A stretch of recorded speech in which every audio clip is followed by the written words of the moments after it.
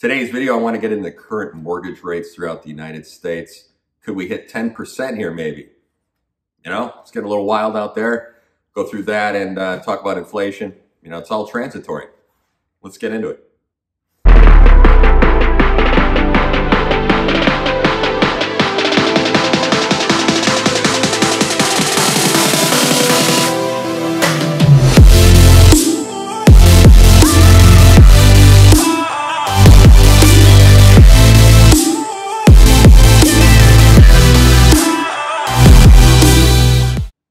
U.S. mortgage rates surged to the highest level in more than 2 years.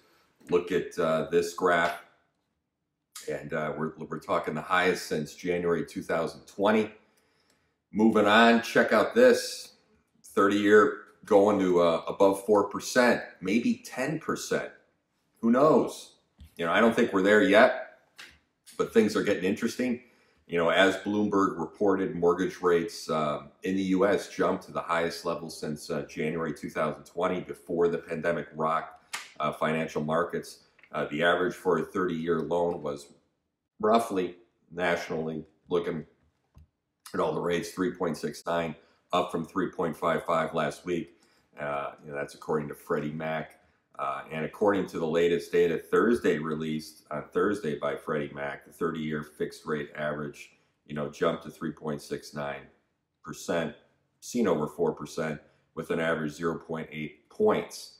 So just a little reminder, a point is a fee paid to a lender equal to 1% of the loan amount. So it is in addition to the interest rate.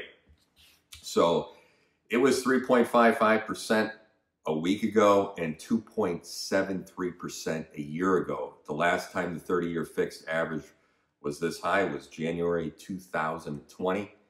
So when we kind of look at, you know, inflation, specifically wholesale inflation in the United States surged again last month, rising to 9.7% from a year earlier. You know, in a sign that price pressures remain high at all levels of the economy.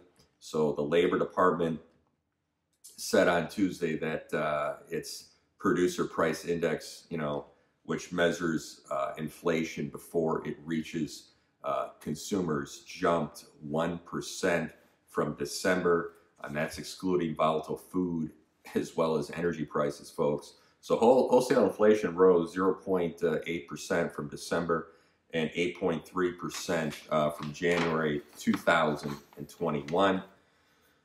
So last week, the government reported that inflation at a consumer level soared over the past year as at its highest rate in 4 decades. 4 decades. Squeezing, absolutely squeezing households, wiping out pay raises. We all talk about those wage increases. Doesn't mean anything. Reinforcing the Federal Reserve's decision, you know, to begin raising borrowing rates. So the 7.5% price surge raged across the economy, from food to furniture, apartment rents, airline fees, electricity, appliances. I just had to buy appliances for a rental property.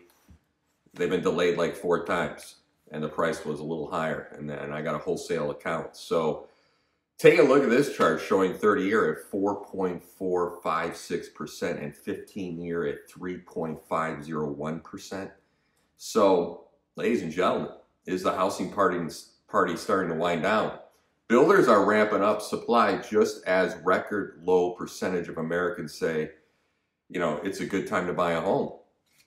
They're putting the brakes on.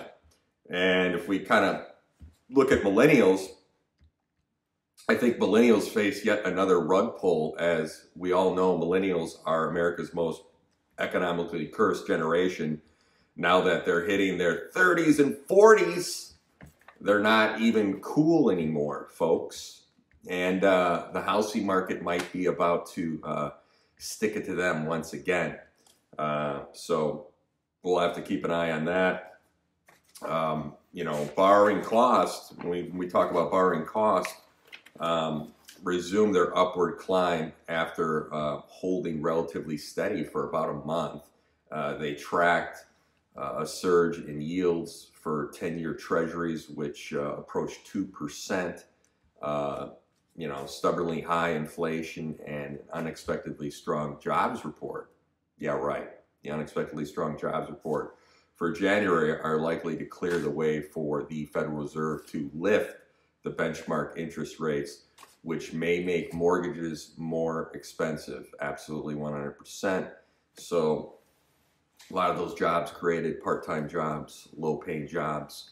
So while raising rates may discourage some buyers, they may spur others to jump into the market before costs get even greater. So with home prices, climbing and inventory at record lows, the challenge will be finding anything affordable right now. And that's where your real estate professional comes into place.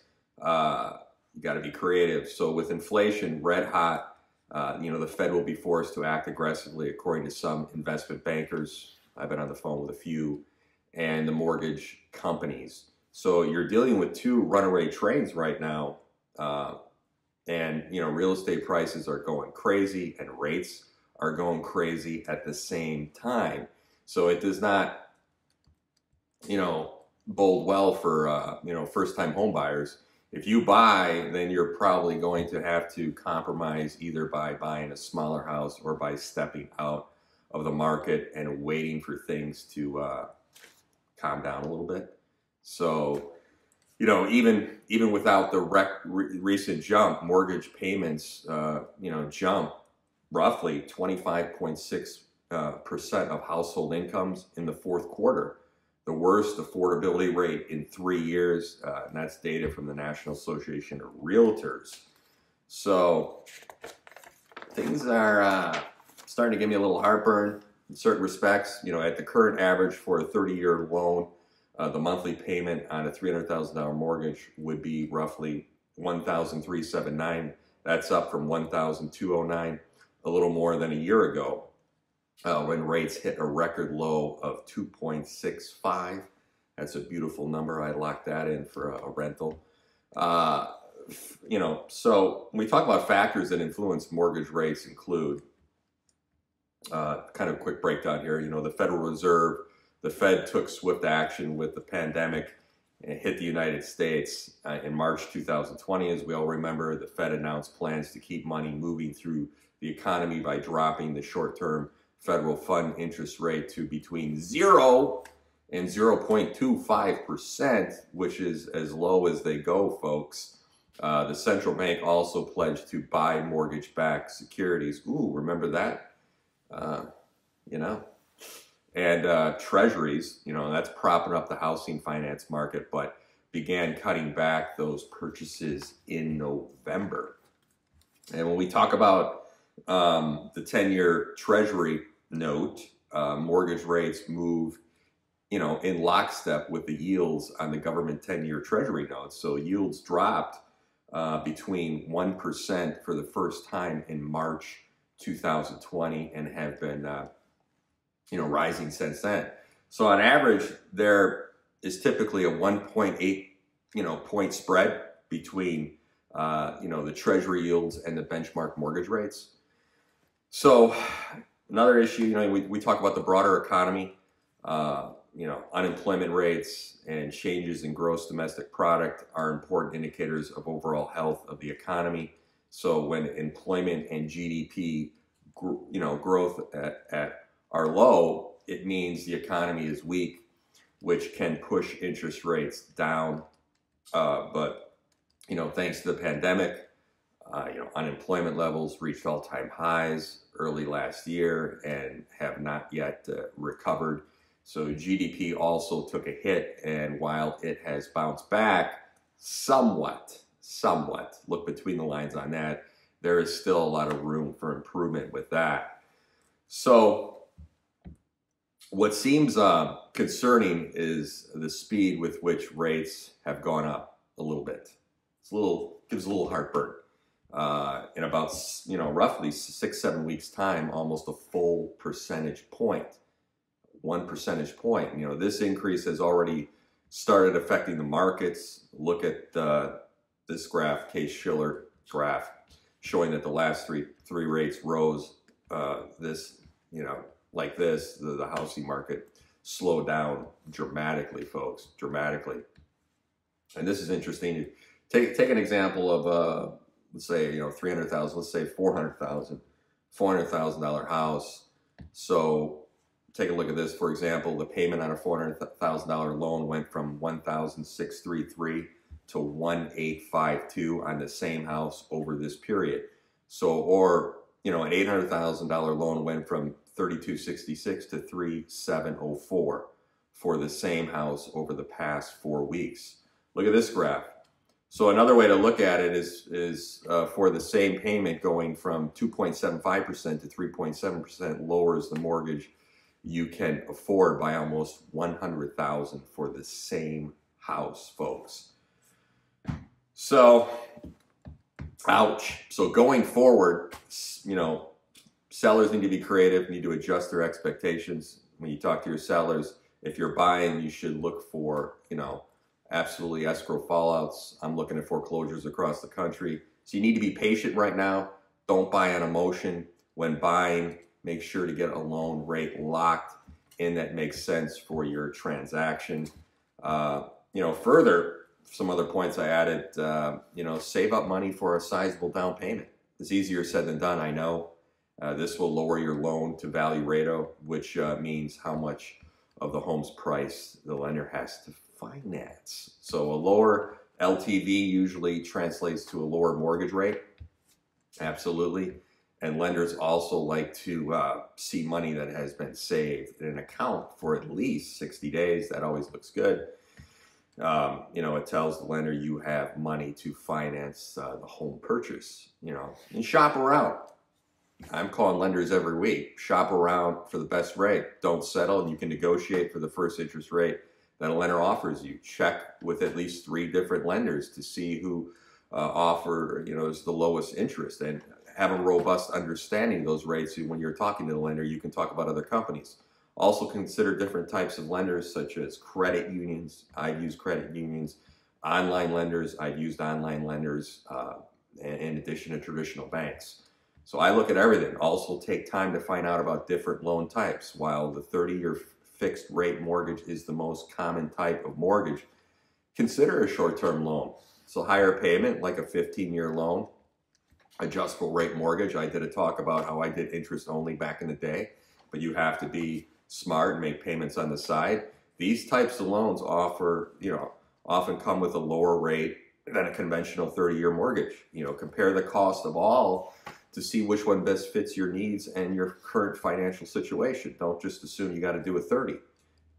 That's a myopic way of looking at it. So government loans, such as those backed by the Federal Housing Authority, the Department of Veteran Affairs, and the Department of Agriculture, can be more affordable options for those who qualify.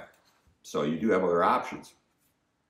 Finally, lock in that rate. Locking your rate once you've found the right rate, you know, loan product and lender will help guarantee your mortgage rate won't increase before you close on that loan. I can't emphasize that enough. Don't play games with that. So, you know, the rates have gone up. We knew it was going to happen. If you were following the data, just like inflation, they said was transitory. I've been talking about inflation for 1.5 years. It's not transitory. The writing was on the wall with that, but it's really getting out of control, worse than 40+ years. So when you look at, doesn't matter, wages have gone up, but inflation's outpriced wages. And now we got these rate hikes in 2022 for a home. So you have to be more creative than ever right now. There's some great buys. I'm not just looking in California. I'm doing a deal right now in Chicago and helping out, and I'm going to get a referral fee off a commercial deal. So you got to be creative right now. I just don't focus on residential in Los Angeles. I'm all over the place looking for stuff and doing stuff. So you got to be creative right now, and you got to be on top of this stuff for your clients. It's important, but there are some good buys out there. There are still some good buys out there, and it's still a good time to sell. Absolutely 100%. That's it. Mortgage rates. I'm a little bit in shock right now, and I'm looking into the micro data. We'll see how this all pans out. But enjoy the rest of your week. Take care.